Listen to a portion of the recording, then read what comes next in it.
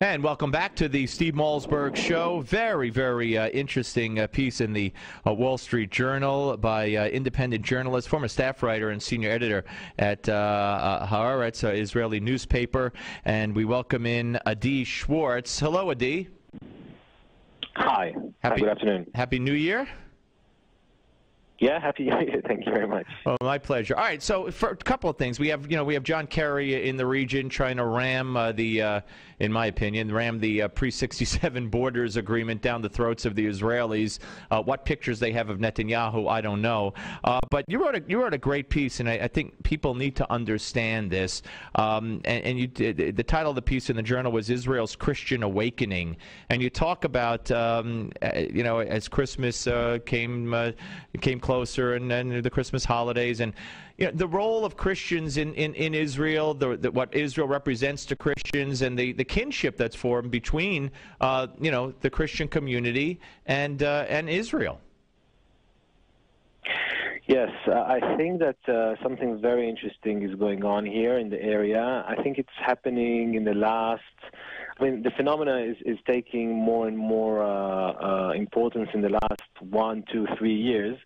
And we see that Christians, for decades, by the way, they were called Arab Christians. Some of them still want to be called Arab Christians.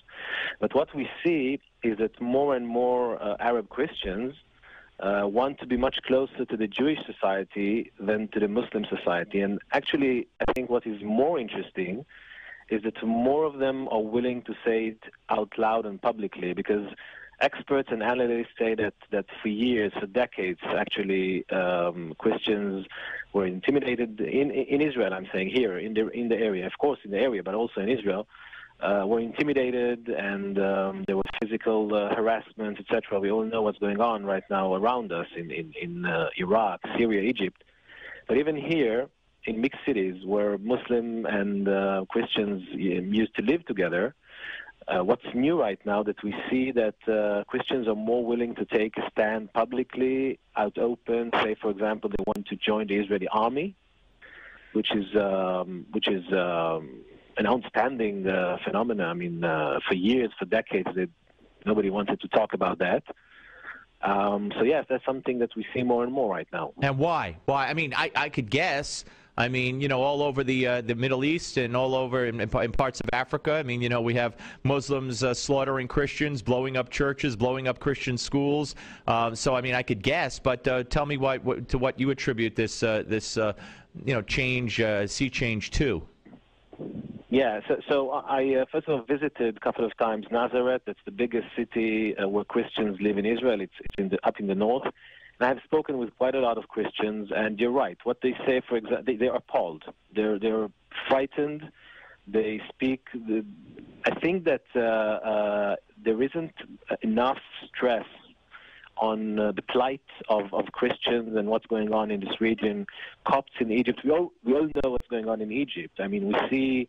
And there's the Muslim Brotherhood, and there's a referendum, there's constitution, etc., but we don't really know, or we don't notice enough what's going on with the Copts. The same in Syria, the same in Iraq. Every time I spoke to them in these couple of weeks when I did the research, they told me about different villages and different cities where Christian nuns, for example, were kidnapped and raped, and horrible, horrible stories. So I think they're really, really scared. They're really, really scared. So that's first of all. And now they're more willing to say publicly that what was considered to be Arab nationalism is basically, there's a rift between Muslims and Christians. I'll give you one example again from Nazareth. Yeah, sure. In Nazareth, there's a very big church, actually basilic, the Annunciation. And there's a very small ancient market leading to that church. And at the entrance to that small market, there's a huge sign which Muslims put on, saying basically that you shouldn't believe in Christ and that you should believe in Allah and all kinds of stuff like that, using quotes from the Quran, from the Holy Book of Muslims. But this huge sign is in the really something like 50 or 100 yards from one of the holiest places for Christianity in the Holy Land. So you can imagine the feeling of a Christian man, a Christian woman who walks and lives in that city.